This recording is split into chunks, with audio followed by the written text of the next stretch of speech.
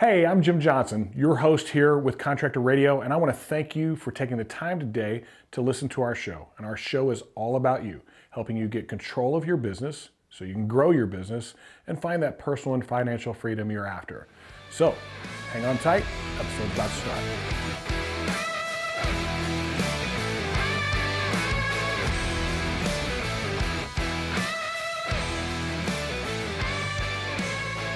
Hey everybody, it is Jim Johnson here, your host with Contractor Radio with another episode. And this one's going to be awesome. I've been kind of waiting on this one to get this done. We've had to reschedule a couple of times. We both had conflicts with our schedule.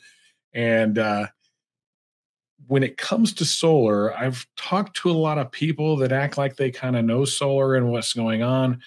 This is the first guy where both sides of the equation. The sales side of it, yes, very good. A lot of people can sell this stuff, but the install and how to run it in a business and those type of things, it was super interesting. I mean, shoot, he came out with a drone with a FLIR camera on it. And so we're going to have a guy here that understands both sides of the coin of solar. Hopefully, we're going to talk a little bit about what some of the struggles were, maybe some of the things that contractors should be aware of whenever it comes to getting into solar, especially roofing contractors, because it's not necessarily a one-to-one relationship. Super excited about this. And I'm not going to wait any longer. Like, we might as well just get him in here. This is the Vice President of American Home Contractors and the brand manager for Infinity Home Solutions, one of the brand managers. There's several of them, because we're going to talk about some private equity too. We can't miss that. Hey, David Silverstein, good to see you again, brother. Hey, nice to see you, Jim. Thanks for having me. Yeah, it was awesome. I got to hang out with you. We went out and put on some solar shingles, the Powerhouse product from Dow. And you were doing your investigative research stuff. And I have to be honest with you, I was a little bit cautious. Like, I don't know if we have everything where we need it to be just yet, but you were patient with us. You were interested in it. You actually helped us a lot in kind of understanding what we need to offer when it comes to those Powerhouse shingles. And so I just want to say thanks for coming out and hanging out with us. Oh, yeah. It was a blast. Thanks for having me. And the weather was actually warm out in Minnesota. So yeah, it wasn't too bad. Like we didn't have parkas on and ski outfits and stuff like that. It was tolerable for that time of year. It is not so much that way right now. I think it was minus 20 this morning there. So there's a reason I moved away from that. So Vice President of American Home Contractors. Yep. And so why don't you just give us kind of the background story of American Home Contractors, and then a little bit of that journey of like, hey, this private equity thing came up and we wanted to be a part of Infinity Home Services. Yep. And so kind of walk us through just a little bit of that to let all the listeners know who you are and why I want to talk to you so badly. Sure. So my partner, Steve Lozinski, he founded the company in 1986. And started off as a window company, and then slowly entered into roofing in the 90s. And then in the 2000s, got involved with some storm work, kept doing windows as well, siding, gutters, all the exteriors. In 2015, I sold my interest in a company that I owned, and I partnered up with Steve at American Home Contractors. And him and I continued growing the business. And in June of 2022, we actually sold the business to private equity. And that's how Infinity Home Services entered the group, or entered the fold. And after we sold in June of 2022, we were the fifth acquisition. They acquired 9 companies. The original private equity firm was North Branch Capital out of Chicago. After they acquired 9 companies, they ended up selling us all. So we rolled to 2 larger private equity firms, Light Bay Capital and Freeman Spogli out of Los Angeles and New York. And now in 2024, we are at 15 brands, and we just made an acquisition in Canada. So we're technically international. Oh, wow. So did you say 2017 is when you joined up with Steve? 2015. So yep. 7 years later, we're like going to private equity and all that. What was it like whenever you first joined American Home Contractors? Was it a big operation, small operation? What did it look like? It was a smaller company. We were doing about $3 million a year when I joined in 2015. And leading up to acquisition, we were closer to 20 million. So we all grew because of very you, quickly. right? Well, no, it was a great team, right? I guess I was a spark plug and a catalyst, but no, it's really the team that helped us get there. But hiring great people, bringing great people as part of the company, allowed us to continue growing.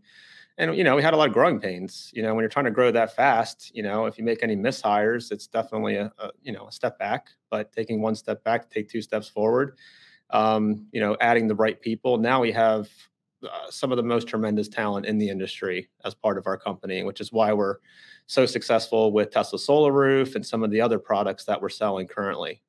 It takes the best team to do that.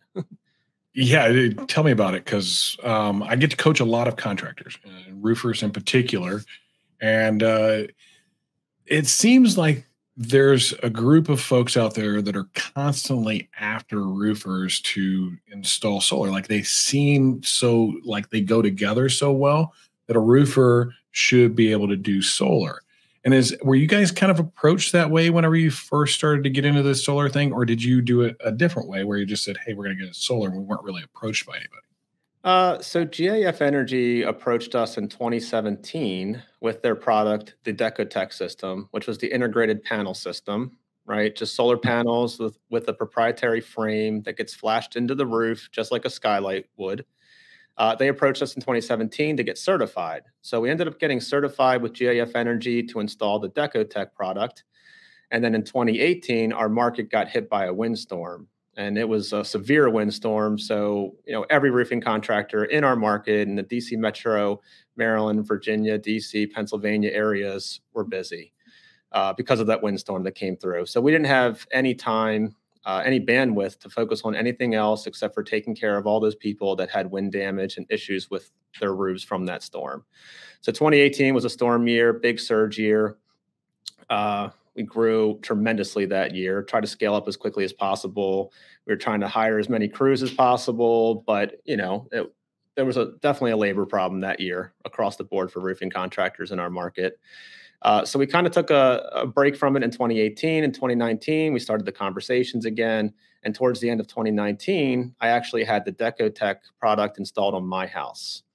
And that was the first time when I bought my Tesla Model 3. So I got an electric vehicle and I started my journey towards renewables. So I had the solar system, and I also got a Powerwall battery installed as well. So GAF Decotech solar system on my house, Powerwall battery, Tesla Powerwall battery, and then the Tesla Model 3 electric vehicle. So that was at the end of 2019. And then in 2020, we got connected with Tesla for installing the Tesla Solar Roof product. So just straight from a manufacturer, it's kind of different than what I see with most people. It's some solar machine out there that, they tend to do the door knocking. They are what you call an EPC company, engineering, procurement, and construction, I think is what that stands for. And what they need is a bunch of little sales teams out there to sell products so they can go and do what they do. And they tend to make it sound easier than what it really is. And it seems like a lot of false promises and that kind of thing. And I'm not trying to lump everybody. I'm sure there's a good EPC company out there. I just haven't found one that tends to work for any longevity. It might work for a short period of time, but it doesn't last real long. Did you ever get approached by any of those folks at all? We did, but we view it as, you can't just sell a product. You need to actually understand the product from the technical perspective. So when I got into the industry, I got into the roofing industry in 2002 after I graduated high school, and I got into it through the installation side. A buddy of mine convinced me to hop on the roof with him that summer, do some side work, make some cash money, and I fell in love with it, and then I actually worked full time when I went into college that fall. Doing school, working full-time roofing, but I came in through, like I said, the installation side. So I was very familiar with roofing, how to diagnose leaks, how to install shingles, how to install wood shakes, learning all the various products. So we kind of took that approach with solar as well. I wanted to install the products on my house, so I knew firsthand how the products go together. I understood all the nuance, what could go wrong, right, from a service perspective. And then that translates into sales. Once you fully understand the product, then you can sell the product better. And now I actually have the Tesla Solar Roof on my house, and I have the Decotech system on my shed. I'd moved it over from the house to the shed. And again, just living with that product, going through the app, seeing how it works, seeing how the production, the consumption, the charging, the discharging, all that behavior kind of plays out in the app. It creates for a better understanding of the product since I'm living with it, and I can sell it so much better, and I can articulate that to homeowners. And when we install a Tesla solar roof for somebody, they have a lot of questions. So I'm able to provide a lot of answers because I've lived through it. I lived through the sales process, the design, the permitting, the interconnecting, the installation, and then post-sale, commissioning the system, going through the app, figuring out how things work, how the features, what to look for, diagnosing problems. I had a couple issues come up, it happens. One of which was the utility company was actually sending high voltage to our house. So it was actually arc faulting our inverter and causing our solar system to malfunction, Jeez. which it wasn't even a problem of Tesla's or ours, but nonetheless, it was a problem. So just living through those experiences, I'm much more aware of what can happen and what can go wrong. So yeah, we're a big believer in, being very involved with the products. And that's why I installed them in my house, and I live with them every single day, which, helps me out with explaining it. Is that a practice that you guys apply to like your production managers and people in production? Like, hey, you need to install some of this stuff. You need to see what it is and how it works and all that. Do you actually incorporate that into your business too?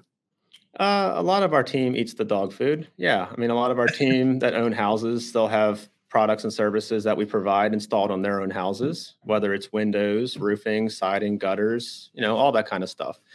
A couple of people in the company own Tesla vehicles, so they're becoming more familiar with Tesla as a brand and as a company.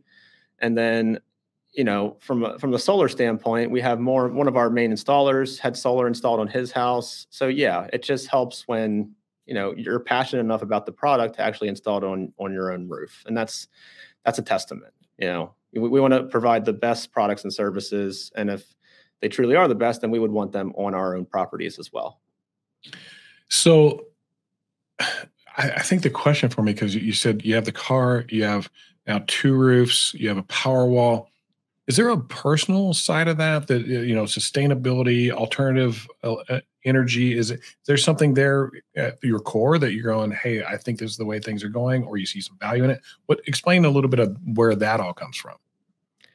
So yeah, I do think that, to me, it's pretty obvious at this point. Everything's being electrified. Cars are being electrified. Heating is being electrified through electric heat pumps and geothermal. So I see everything moving that way. So yeah, to me, the writing was on the wall. So it was just a matter of when. What kind of early adopter are you? I didn't get Tesla back in 2016, but I waited till 2019 when I felt the technology was built out enough. I was comfortable enough. I had the budget for it. So that's when I made the leap. And once you go to an electric vehicle, there's a lot of considerations you have to have, like, how am I going to charge this vehicle at home? You got to get an electric vehicle charger. And then, of course, from a moral standpoint, you don't want to be charging your car from the dirty grid. You want to be charging it from clean solar on your house. So most people that go electric vehicle will eventually go solar if their house is a good fit for it, and then couple it with a battery so that you can go off grid and you become sustainable. So yeah, it was a energy independence, I say, was a driving factor. It wasn't as much green. I do believe in that, but energy independence, I think, is, extremely important. And no matter where your politics lie, I think it's a good idea to be less dependent on the utility company and the grid moving forward, for sure. Yeah, I would be one of those people. Here in Texas a couple of years ago, everybody, like, even if you lived in the Northeast, we had what we call snowmageddon. Like, everything shut down. We had no electricity. My house in particular is a very frustrating thing because it has one heat source. That's it. And it's electrified. So I started looking into alternatives as well. I wasn't happy with a lot of the stuff that was out there. I sure didn't want to have rack and panel on my house. I know there's, pros and cons to everything, but I just didn't like the look of it. I didn't like the mechanism of it. Like, it's another thing on top of my roof instead of being part of my roof. And so I started looking at different solar options, and really the payback part of it wasn't as important to me as I thought it was going to be. I wanted this like 100% offset thing, but that's not always feasible based on your home and that kind of thing. I think ours is going to be about 80, 85% offset is what we can get. But That's clean energy. Like you use the words dirty and clean. And since you and I met, we did go out and get an electric vehicle. We went and got the Mustang Mach-E GT. Oh my God. Oh, very cool. Yeah, I think it's awesome. It is lightning fast. It has a setting on it called unbridled, and it is unbridled. It's pretty cool. But now that's like, okay, I got the electric car, and now I got to charge this thing. I went through the same thought process you did. Like, well, I'm just pumping. Like, I got this vehicle to be as conscious of the environment as I possibly can be, and now I'm over here like pulling energy from burning coal and whatever else is generating our grid energy. So that's my next step. I'm putting solar shingles on my own home, integrated into the system. I like the way that works. I like a lot of the technology there. I like the ease of it and the fact that a roofer can do it. Did those play into the factors of why you guys chose to go with the JF and Tesla? Is it was more like being a roofer? Now, I believe you do rack and panel too, right? We just got involved in that as well. Yes. Mm-hmm. Okay. Because those options are options, right? And there's price comparison differences. There's the amount of power that a panel can generate versus a shingle. All those things come into consideration that maybe it's right for this home and not for that home. And the more people you can qualify for it, the more chance you have of providing them with a product or service that fits. Is that why you guys have stepped into the rack and panel side of things too? So we started from the roofing side because as roofers, we're very much opposed to people penetrating a brand new roof with the rack systems, the solar panel rack systems. Yeah, no roofer likes to see another hole in the roof. No. And, back in the day when, solar companies were trying to sign people up on lease agreements and just trying to gain mass adoption, they were installing a lot of solar panels on beat up roofs that needed to be replaced. And they just weren't very careful in the installation practices. So a lot of them ended up leaking. So it made a bad name for the industry, really. And a lot of roofers started hating solar panel companies because they were just damaging roofs left and right. And they were installing product on roofs that needed to be replaced either immediately or shortly thereafter. So our thought process is we don't want to install solar on a roof that's going to need to be replaced within, 5 or 10 years.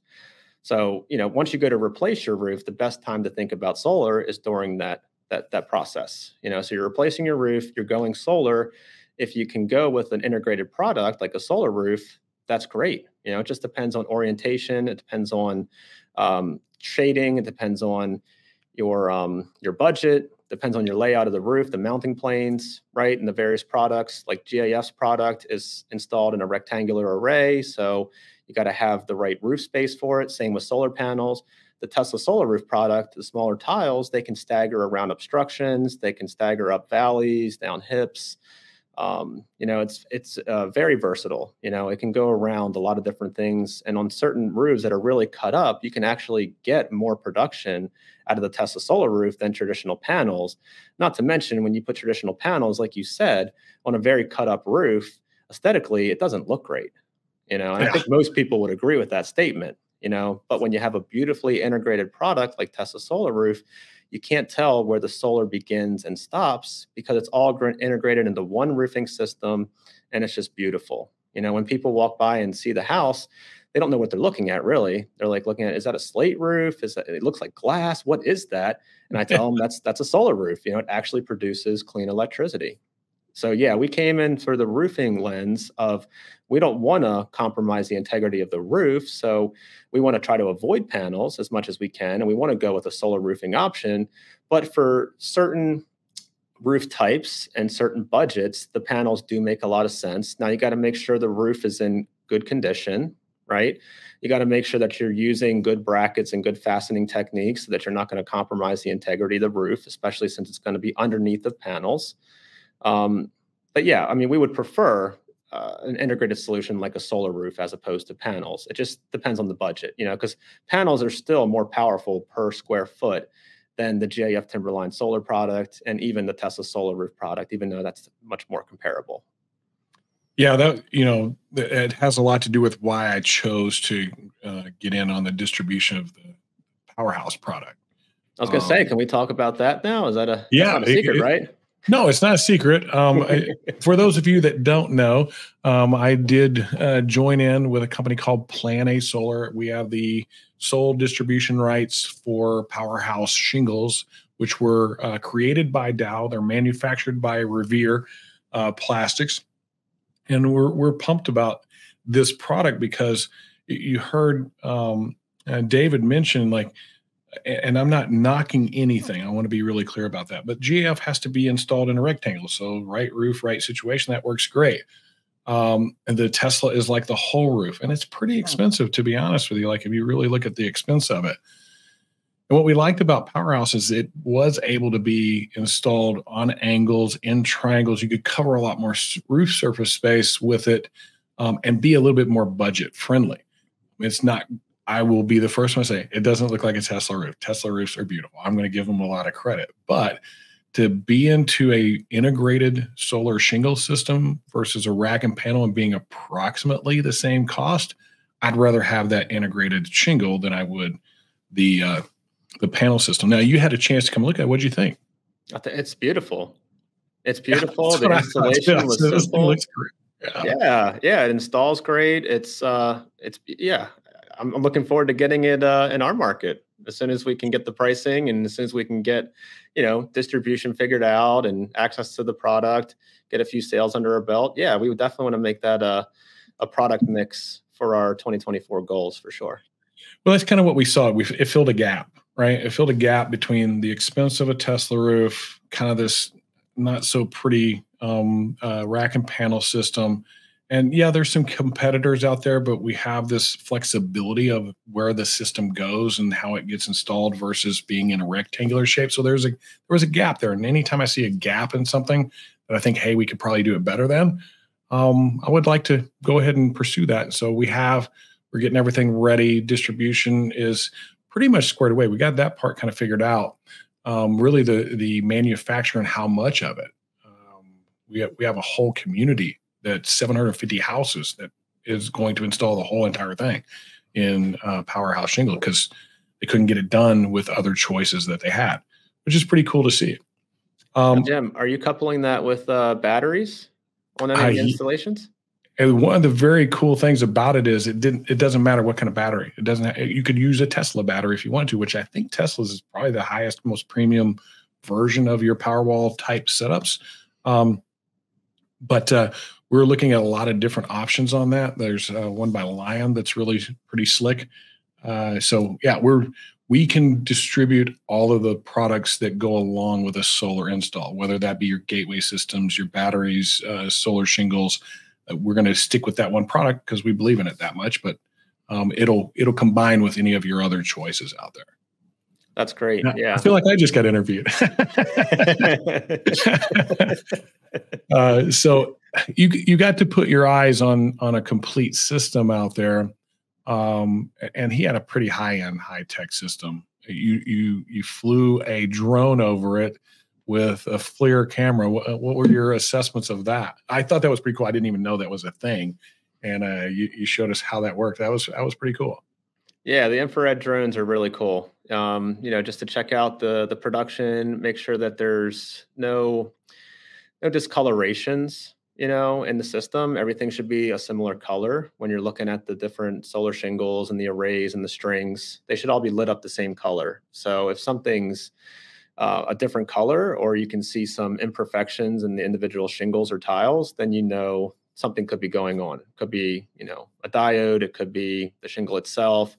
If a whole string's out, it could be just a connection with the inverter or a communication issue. So it's really nice from a maintenance standpoint and, peace of mind. When you go to commission the system, if you fly that infrared drone over top of the house, you can see and verify everything is being done correctly and being lit up at the end of the project. And then moving forward, if the homeowner has any questions about, hey, I think my production's a little off, or they have a hailstorm or something happens that could question the integrity of the roof, then you can just take your drone out there. You can fly it over top. You can do the infrared imagery, and you can be able to determine if something may be going on or not. We actually had an incident where a homeowner's daughter shot a crossbow up in the air, and it went straight up, straight down, and actually broke one of the tiles. And, he didn't notice it for like a month or so. And he realized, hey, something's a little off. So he looked out on his roof. He saw the tile looked a little damaged, took some photos, sent it to us. I went over, I flew the infrared drone, and I picked up on some hot spots on that tile. And I'm like, yeah, that arrow actually damaged the tile. It actually broke the tile. So we had to swap that tile out. And then afterwards, everything was operating fine. But yeah, the infrared drone definitely helps out. And people use those infrared drones on like solar fields. Instead of sending electricians out there with electrical equipment to test things, you could just fly a drone out there. And as long as the arrays and the panels and everything, the colors are all consistent, then you can assume that things are working properly. And was that a Tesla or GAF roof? It was a Tesla roof. Okay. So how simple, because I don't know, this is a genuine question. How simple is it to take a panel out and put another one in? Pretty simple? Pretty simple. Yeah. It's just a matter of getting on the roof. And, since it's a glass roof, it can be challenging to walk on depending on the weather outside. And, if it's in the early morning or it's dewy out, but getting on the roof carefully, got to use ropes, obviously. But yeah, getting up on the roof, swapping out tiles, doing minor maintenance and repairs is not a big deal.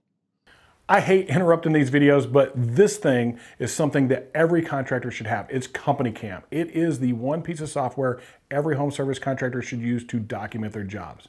Every picture you ever take is associated to the address you took it. It's like Instagram for every project that you have. Give a link to the homeowner and share it to them while you're doing your inspection and win more sales. If you want to find out more about Company Cam, check the description below. Save a few bucks by following our link. I do not have them here. I wish I did. The day that I flew out to come in to meet you up there, I left, and 15 minutes later, the roofing boots showed up. These ones that I was going to test for somebody. I remember that. I remember you telling me that. They are great. They work awesome on asphalt, but they're amazing on metal, glass, all of it. I was really like, okay, these things are the real deal. I wouldn't say they're quite like, hey, I'm going to go on a 12-12 like I would with a cougar paw and just be, sans ropes. But I would never do that. But they were great. I was on a 10-10 walking cross plane and no issues at all. Well, oddly enough, the cougar paws, they don't really work great on the Tesla solar roof product or even the solar shingles from GAF either. They're actually that's like asking yourself to go off the roof if you're wearing something like that. Yeah, they're slick. They hold on great to asphalt and some metal or some other roofing materials, but not glass. These are like little rubber suction cups on the bottom of your boots. They're really good. You should check them out. I'll send you the link whenever we get out. Please do. I'll add it in the show notes too. I always like to give them a plug. They're the guys out of Scandinavia, so Denmark, I think. And he created these boots for his own thing, and they've kind of taken off. So it's been pretty cool. Well, please do. We're always looking for ways to be safer up there on these solar roofing products. And we found that like skate shoes and basketball shoes, flat soles tend to be the best. So everybody's out there wearing Vans, huh? Yeah, Vans, Under Armour basketball shoes. Those types of racquetball court, like the rubber sole, the kind of brown colored. Those work really great. Those are good products. What are some of the mistakes that you think are common from roofing companies that get into solar that you guys may have made that you're like, hey, you should maybe pay attention to these 2 or 3 things, like they could really save you a bunch of time? So I do think that roofing contractors have to do the work. They have to understand the products, do the research, and make sure that their team internally can install the products. They're not just selling it. Like you referenced earlier, if you're just a sales organization and you don't have the technical know-how to install the products or maintain and service the products, then you can get into trouble because you're relying, on that subcontractor or that third party to, service the product and tell you what's going on. Like you need to know and make you look good or bad. Exactly. You need to know exactly what's going on because there's a lot of parts and components. You're introducing electricity to a roof, right? There's a lot of things that can go wrong, fire hazards, all that. So roofing contractors are really good at weatherization. Solar companies are good at making connections and installing solar. So you got to blend the two. So some of the mistakes early on that we made were, I guess moving a little bit too quick when we should have paused and we should have done a little bit more research and made sure that we understood things a little bit more. But that's why that we installed it on our own houses, so that we could be living with the product and we could see firsthand how it works and what's going on with it, and monitoring it and seeing, throughout the seasons, because the sun travels through the sky and it's lower in the winter and higher in the summer. So we have all sorts of questions from folks, and we put together frequently asked questions on our YouTube channel to help address some of these major topics that people have questions on.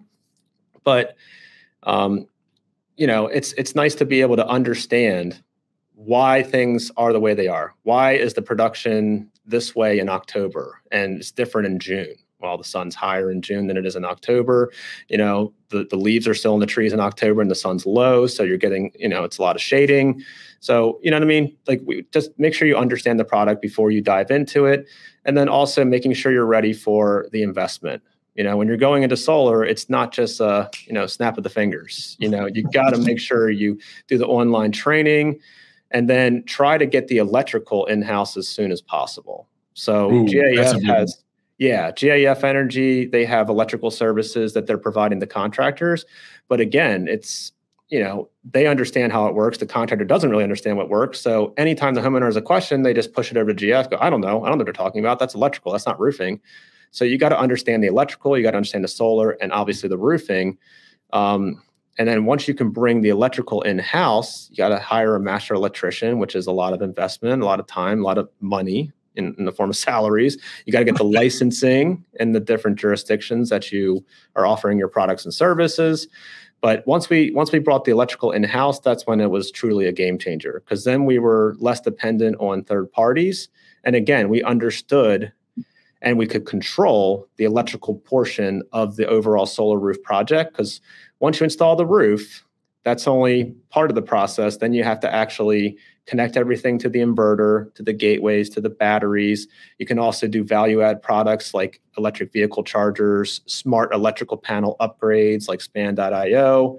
So you can bolt on a lot of different things once you have the electrical in-house, and you're not beholden to some third party or some electrical partner that you have in the marketplace and working around their schedule. Because ideally, you want to do the roof and you want to have the electricians either on site while the roof is being completed or shortly after. Right. Yeah, I don't have anything like those are the things that I saw as I watched contractors try to do this. And my advice for the last, 5-6 years is more and more contractors have gotten into solar and asking me about it as a coach. I'm like, you got to bring it in house. You got to know it inside and out, backwards and forwards, with your own crews, your own electrician, like all of that stuff. And it's worth it. Don't get me wrong. It's like anything else. It's worth it. I bet you found out that you were more profitable, even though you had that big salary for that electrician, you were more profitable doing that than leaning on somebody else by a long shot. Oh, absolutely. Yeah, it pays for itself. You got to be committed. And early on, on the front end, you really got to focus on content and awareness. You got to put together a library of content so that when folks have questions, you can just send them a YouTube link and say, hey, here's some frequently asked questions. This will probably address some of your main concerns or things that you're thinking about. And then give us a call or talk to us if there's anything you want to dive a little bit deeper on. Also, when you're designing systems, you got to be prepared to, under promise and over deliver. Don't promise that you can fit a certain system size if you're coming up on the fire setbacks or the maximum amount of square footage of that roof, and certainly don't overpromise production capabilities, because, with a solar roofing product, it's a little bit different than panels. Panels are typically installed on the southern facing slopes, the mounting planes. Solar roofing, a lot of times you install it on all the different mounting planes. You may exclude, certain smaller sections or certain, sections that are facing due north, but northeast sections, southwest sections, east, you can install the solar tiles everywhere, solar shingles everywhere. And it's beautiful because it's like nicely integrated, and it just helps with the overall production throughout the course of the year when the sun is just going through the sky. And again, it's lower in the winter and it's hitting that south face a little bit hard. And then in the summertime, it'll hit those north facing slopes a little bit harder. So you can have a nice little mix, but you don't want to overpromise consumption or production. And then also, the interconnection and the permitting process. So the authority having jurisdictions, the permit offices, they're slow. A lot of them are slow. A lot of them are tough to work with, especially with a new product like solar roof. They don't really understand the product, so it's foreign to them. You have to teach them. You have to work with them. You have to form good partnerships and relationships with them. And same with the utility companies, and you can't expect things to go through that process quickly. So I guess realistic expectations on the timeframes as well is one major mistake we did early on. Mm. And then also, I'm just kind of thinking about all the shit that happened with us and, all the mistakes we made. But early on, I want everyone to succeed with this product. It's tough. What we're trying to do is inherently difficult. So if any contractor out there needs assistance, I would encourage them to reach out to us so that we can help them along the way and speed up the process and get them up and running a lot quicker. We've actually installed Tesla Solar Roof for other certified installers in other markets that aren't our core markets, just to help them, get off the ground running. See, that's the way it should be right there. That's the way it should. Well done. Good job. Yeah, thank you. We're trying. And I want to plug your YouTube channel too, because you've mentioned it a couple times. It's American Home Contractors YouTube channel, right? Like just look up American Home Contractors and you got it. I'll send you the link. Yeah, perfect. We'll put it in the show notes. That'll be great. Cool. Yeah, awesome.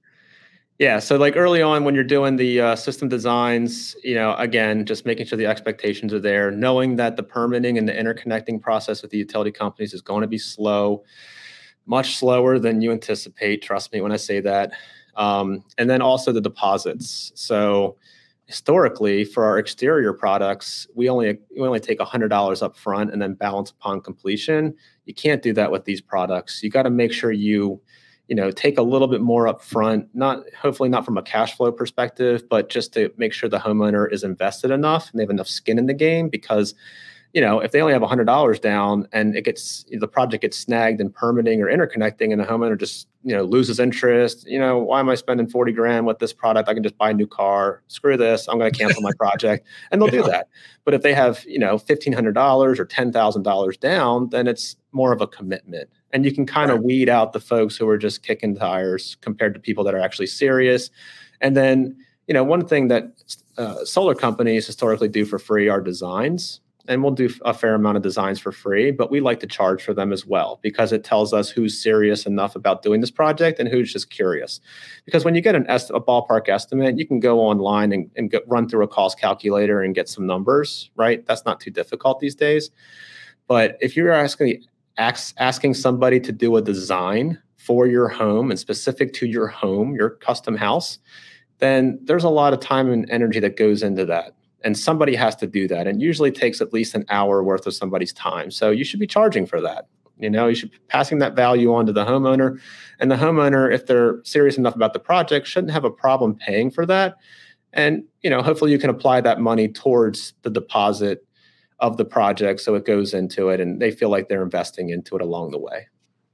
I'm coaching right. Okay, good. Yeah, we should charge for every one of those because it is time and it is intensive. And there's some accuracy to it that's super important to actually being able to determine the output of one of these systems versus just the kind of the online tool version of it. That it's a big difference. It's enough of a difference that I'd be willing to pay $149 for, some design work to see what it would look like on my roof first. Exactly. Yeah. Man, this was like all of those were like bam, bam, bam, bam, bam. These were great piece of advice. This is one of those ones that anybody that's looking at getting into it, I think there was a bit of fear there too. Like you talked about fire setbacks and these things that roofers don't talk about a whole lot. And so it probably made a few people nervous. I bet you there's a few people that even like turned off their solar thing. Those are the type of things where I go, okay, that sounded a little harder than I thought it was. It's not going to stop me. That just reduced my competition. My competition just became less. They're not willing to investigate the time, the energy, effort to do it right and get it perfected. That's going to give me a step ahead of everybody else. I like things that are harder. I like specialty roofing products and that kind of, if it was harder, I wanted to do it because it would reduce my amount of competition. Do you guys use that as a bit of your strategy too? Oh, absolutely. Yeah, we're one of a few Tesla certified installers doing solar roof at scale in the US. So there's only a few of us out there and we're leading the way. And it's nice to not have so much competition right now as we figure things out. But yeah, we embrace the fact that, people can look to us and say, hey, I want a Tesla solar roof installed on a 5212 roof, on the coastline. And our team can actually do that, where a lot of people would turn that down and be like, no way, that's way too hard. And, there's only a handful of people, like I said, in the country, in the world that could pull that off. And fortunately, we're one of those companies. So yeah, we like taking on the projects that are too difficult, too complicated, too complex, because it just means nobody else wants them. And if the homeowner truly wants it, they'll be willing to pay a little bit of a premium. And, you got to protect the margin. Roofers protect the margin. So, we are first and foremost a roofing company. We protect the margin. We're doing solar, but we're hopefully doing it the right way. We're making sure we're making money so that we can continue to service these systems and keep these relationships with the homeowners and manufacturers for years to come. Awesome. All right. I think we've covered solar pretty well, and I only have you for a few more minutes. So, private equity. You guys were tooling along just fine. Everything is going good.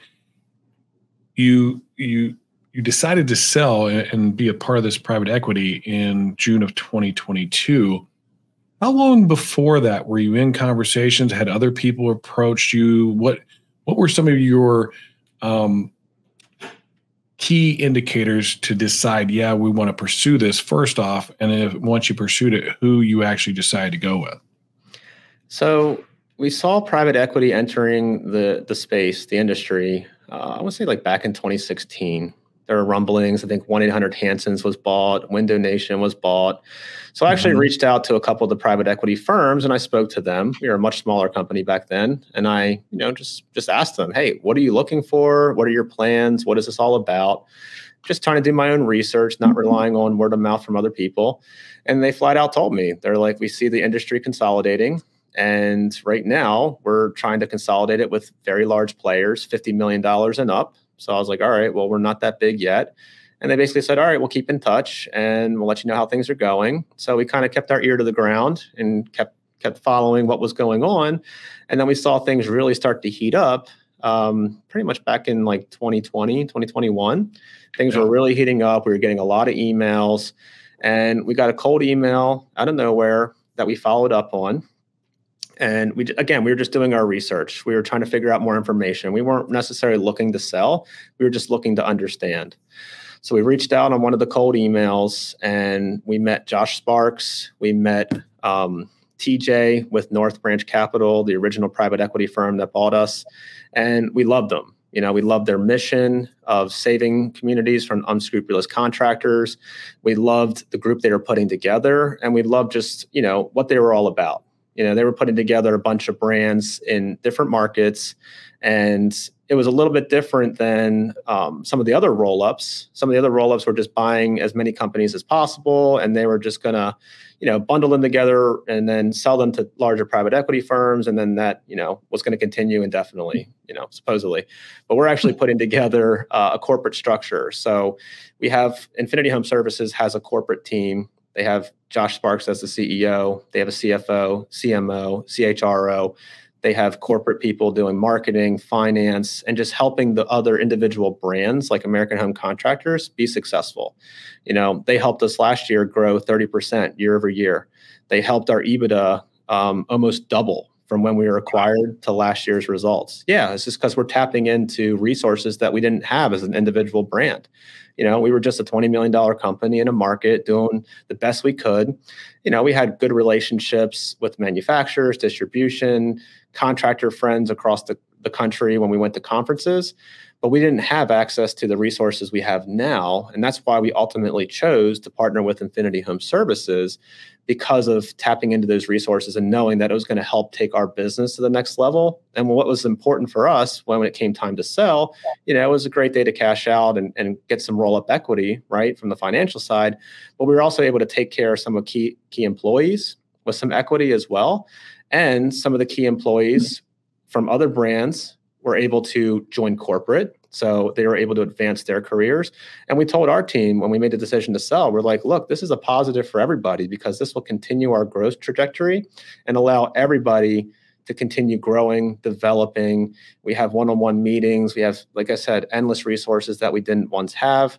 And we have 15 other brands across the country that we can tap into. We can call them, we can have meetings, we can meet up in person, and we can, talk about struggles and, best practices and all types of stuff. So the vast resources are incredible. So that's really like the positive about the group. Yeah, that's probably been the majority of my coaching for the last 3 or 4 years is this consolidation that's going on in our industry. And I wish all of my clients would call me and like, let's talk about this as we roll forward. And it doesn't always happen. I wish it would. Because I've had this chance to kind of see all the different versions. I really like what Integrity Home Services is doing. I like that the contractor gets to keep his brand, gets to keep his culture. They're all headed on this protecting the homeowner or consumer from the unscrupulous contractors. But I think that fits with most high-level raise the bar contractors. That's a good mission to have. And I like that they had this corporate team, which I don't see in a lot of the roll-ups. That's the corporate team that actually understands our industry. I've seen corporate teams, but they are thinking more like Wall Street and that kind of thing. They're not thinking like Main Street. And Main Street's a bit of a different animal. So yeah, I have 2 or 3 different consolidation groups that I have kind of leaned into going, hey, these might be good choices for my clients. Some of the struggles that you have is, incorporating one culture into another culture. And I'm pretty aware of my different clients' culture and how that might fit with another out there. It is such a difficult thing to navigate because I think the biggest part that most contractors, of any size smaller than 10 million, they're still trying to get their books straight and their systems and processes straight. And that's usually my coaching. I say fine tune it, get it perfected before you add anything else. So perfect your roofing thing, like nail that down if that's what you are as a roofer. Nail it down, processes, systems, recruiting, hiring, leadership, all that. It's nailed. Okay, great. I'll take on solar. So now you go perfect that thing. But now you're thinking, hey, consolidation, I better have my finances straight. That's number one. Like your finance better be tight. I've watched so many of these private equity and investment firms come in and get just completely like taken the other way around by a contractor that he assumed everything was great, but it wasn't. Have you guys seen that as you start to look into other brands out there and bring them into the equation, like their books and that kind of stuff being the biggest hurdle to cover? Yeah, especially up front. The biggest hurdle is, contractors thinking they're worth more than what they really are, thinking they're making a certain amount of money that they're not. Like you said, getting your financial house in order, just making sure your books are really clean, making sure you understand the numbers, making sure you understand what EBITDA is, pretty much the bottom line. And making sure that you're focused on protecting that. Our group will focus on, $1 million and up for EBITDA. Those are the companies we want to talk to. But some outfits will only focus on companies that are making $3 or $4 million worth of EBITDA and up. Bigger companies, more profitable companies. Right. So, it really comes down to the bottom line in our industry. We're not a technology company. We're not high growth. We're not going to make up the difference once we grow to a certain scale. These are service companies that are cash generating machines. You just got to make sure you're making good money, taking good care of customers, have a great reputation, and you'll be very attractive to private equity in the near future once you do those things. Yeah, I tend to have this coaching advice of, hey, I feel like I fill a gap between, the solopreneur who's now decided he wants to grow and scale his business and this opportunity for consolidation that if we can work with them and get those systems and processes and books and all, hiring mechanisms and everything in place, then they become a lot more attractive to those private equity firms. I would assume that you guys had a lot of that in place before Integrity went, hey guys, we're kind of interested in you. So we did, we were making good money, but we definitely didn't have things as tight as, we would have wanted them to be. And I think that's the same with most companies that go through the acquisition process. I mean, the due diligence, After you sign the letter of intent, going through sending financials back and forth, org charts, payroll records, manuals, they just go inside and out of your business to make sure they understand who they're getting in bed with and who they're purchasing. Hindsight, yeah, you always want to make sure that things are a little bit tighter. We had to put together, some documents that we didn't have, a formalized org chart. We had a rough org chart of, who does what and who's reporting to who, but it wasn't like a formalized organization chart. So we had to put that together. Some of our manuals needed to be revised. They were a little bit outdated. Although the best practices were in there, it was like, look, we got to tighten this up so that it just represents who we are and what we're actually doing these days instead of a couple of years ago. So yeah, it was definitely it was a learning experience, and anyone who's gone through it can, I'm sure attest to it. It's definitely not easy. Once you sign that letter of intent, going through the due diligence process up to settlement, there's like 5 different stages. The first and foremost is finance. So you got to get the finance dialed in, and then after that, everything kind of clicks into place. Such awesome advice.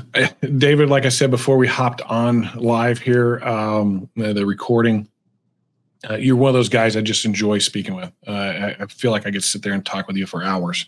Some of the paths that you've walked that our contractors want to walk, your experience with solar, the fact that you're just a good human being. Like, I enjoy the conversations with you. I wish I could talk more, but I'm at the end of my time limit today.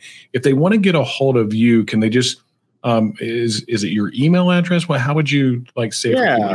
Yeah, I can give you my email address for sure. I'll give you my email address. I'll give you the YouTube channel. Just put it in the show notes, and have anyone reach out. Any of your fan base reach out. Happy to talk to them. I always enjoy talking to you as well, Jim.